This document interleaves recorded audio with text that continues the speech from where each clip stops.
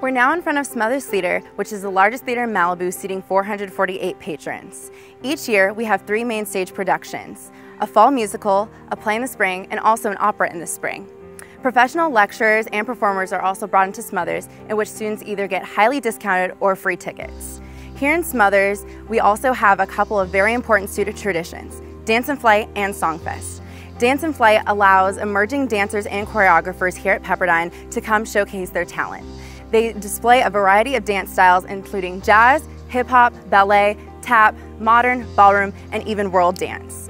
Being a dancer myself, coming in as a freshman, this was the perfect outlet opportunity for me to be able to meet other dancers across the campus, as well as do what I love.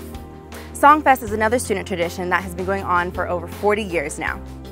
For Songfest, student groups come together to compete, putting on their own 12-minute show, which incorporates singing, dancing, creative sets, costumes, and their own original script. Each year, the show centers around a central theme that's unique to each year's Songfest.